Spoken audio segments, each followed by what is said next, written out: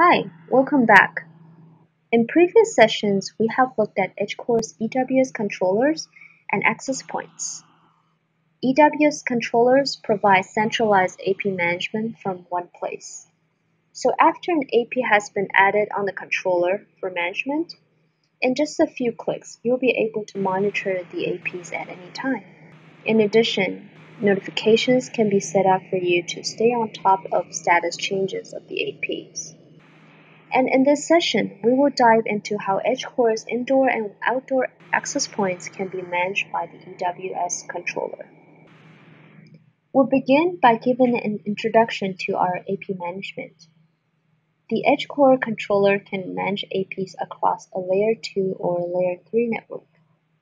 And through cross-Layer 3 AP management, APs sitting on different networks at remote locations can also be managed. Then, we will cover key features supported in our AP management, such as how to add a large number of APs at one time. And this is followed by the introduction of Layer 3 AP management. We will explain complete tunnel and split tunnel in more detail and compare their differences. Then we will show you a deployment example where split tunnels are used. Last, we have an appendix for showing you an example on how to set up AP management from the controller's web management interface.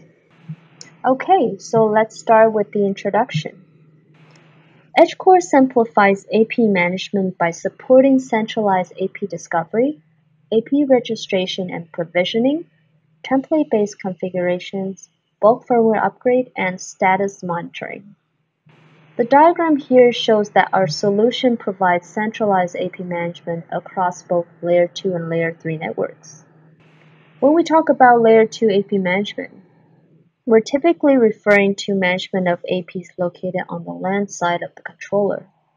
And when we talk about Layer 3 AP management, it is typically management of APs located on the WAN side, and the APs may even be behind NAT.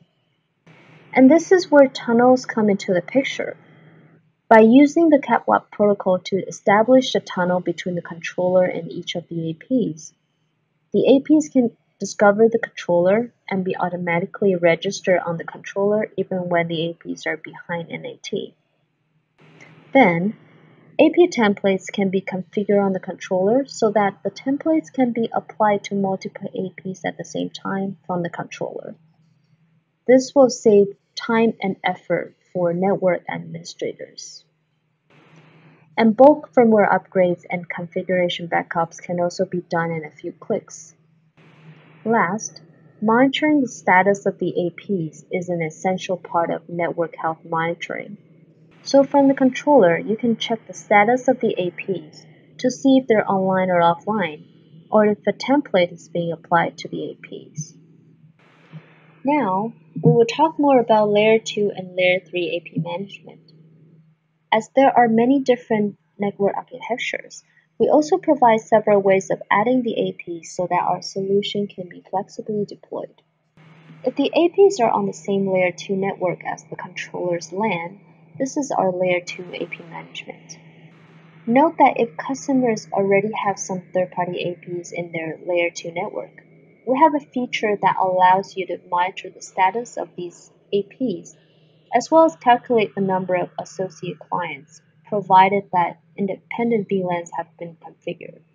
This would be useful if you're integrating our solution with existing network infrastructure that already have third-party APs. Then, if the APs and the controller are routable over a Layer 3 network, then we provide two options for adding the APs on the controller. First, you can add the APs manually by creating static entries. Second, you can discover the APs from the controller. But if the APs are behind NAT, then catwalk protocol can be used for the APs to initiate the discovery and discover the controller so that they can be automatically registered later on.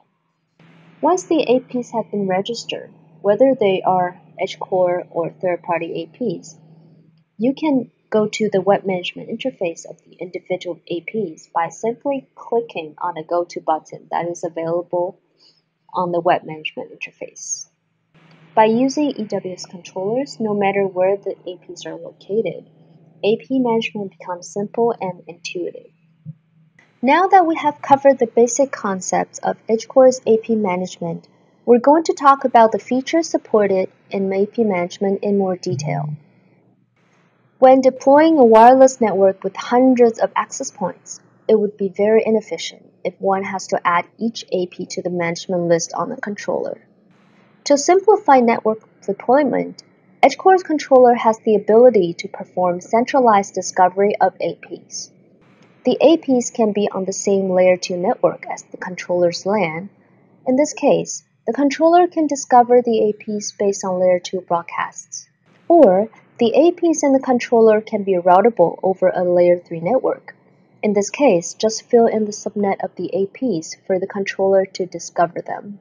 And after the APs have been discovered, they can be registered on the controller. Note that for this slide, we're showing you AP discovery initiated by the controller. Conversely, APs can be the ones to initiate the discovery and discover the controller. This is done with the help of the CapWap protocol, which brings us to the next slide. When CapWap is enabled and related settings have been configured on the controller and the APs can automatically discover and assign controller to be registered. Then, after the APs have been registered, configurations can be pushed to the APs by using templates. Now, moving on, we're going to cover how remote AP management works in more details. We have a feature on the controller called Wide Area AP Management, or W APM. And this feature is intended to be used for centralized AP management over layer 3 networks. In W APM, you can have Edgecore APs on either the WAN and/or the LAN side of the controller, and third-party APs have to be on the LAN side of the controller. On this slide, you can see a screenshot of AP list in W APM. But besides AP list, you can see from the left column that map integration is supported, and you can configure settings like templates, CapWap related settings, or perform firmware upgrades, and so on. So far, we have mentioned this CapWap protocol a few times. So let's talk more about this protocol. CapWap is a protocol for the control and provisioning of access points. In CapWap protocol, a control channel is established using UDP port 5246. And the data channel is established using UDP port 5247. Therefore, when CapWap is enabled, make sure that these UDP ports are accessible at all deployment sites. Therefore, through these CapWap tunnels over UDP, you can have an EWS controller at a central location managing APs that are located at separate remote locations. Despite the physical distance between them, and despite the fact that these APs may be behind NAT, Google Maps can also be integrated to facilitate deployment planning and to provide quick visualization of where the APs are located. In Edgecore's AP management, two types of tunnel can be leveraged: complete tunnel and split tunnel, as shown on the slide. The major difference between the two is how user data traffic is routed after user authentication. In the case of split tunnel, user data traffic does not go through the controller after successful user authentication, but rather it exits locally. Let's look at complete tunnel first. As you can see, all the traffic, including data, management, and authentication, would be tunneled back to the EWS controller. A major benefit of using a complete tunnel is that remote users across layer 3 networks can access the intranet as if they were on the same network as the controller. We can also leverage complete tunnel when troubleshooting, so we can simulate local clients. Most important of all, when complete tunnels are used, policy enforcement is fully supported. However, the trade-off here is that since all traffic would be tunneled back to the controller, this may cause a high overhead on the bandwidth and thus creates network bottlenecking. Also, this adds to the system load. Therefore, in some cases, you may want to use a split tunnel instead. As mentioned previously, in split tunnel, after successful user authentication, data traffic will not be tunneled back to the controller, and instead, it is routed locally to the internet. Note that in split tunnel, the AP would also generate accounting traffic for sending to the EWS controller. And this allows the controller to monitor the client's data usage, which is required in, for example, on-demand authentication. However, there are a few things to note when using split tunnel. First, the controller has to be in tag-based mode. Second, only WAN1 on the controller can be used for establishing split tunnels. So please avoid configuring WAN2's IP address as the controller's IP address in CapWAP settings. Third, as the data traffic is not tunneled back to the controller, policy enforcement is only partially supported. For example, only bandwidth control in QoS profile is supported. For more details, please refer to the EWS Controller's user manual. So complete and split tunnels can actually be simultaneously supported on one controller, and you can choose a tunnel type for each SSID. Please note that each service zone will only accept one tunnel type. So if you have multiple SSIDs mapping to the same service zone, make sure that you only select one tunnel type for all of these SSIDs.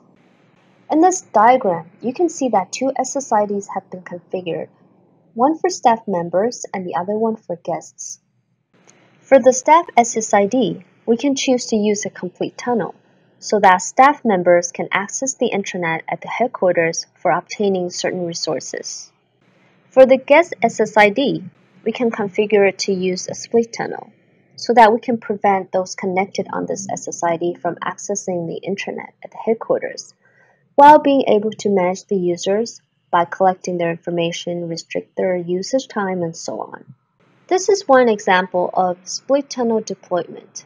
Here we have deployed wireless networks at 3 institutions, institutions A, B, and C, and each of these institutions uses a different ISP for internet service.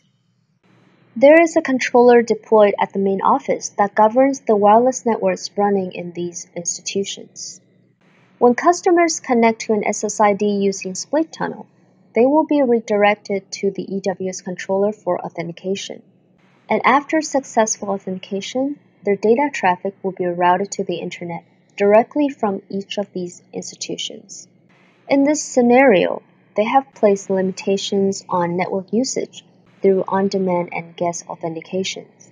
Furthermore, idle timeout threshold has also been configured so that authenticated users will be kicked once their network usage is up or when their idle time reaches the idle timeout threshold.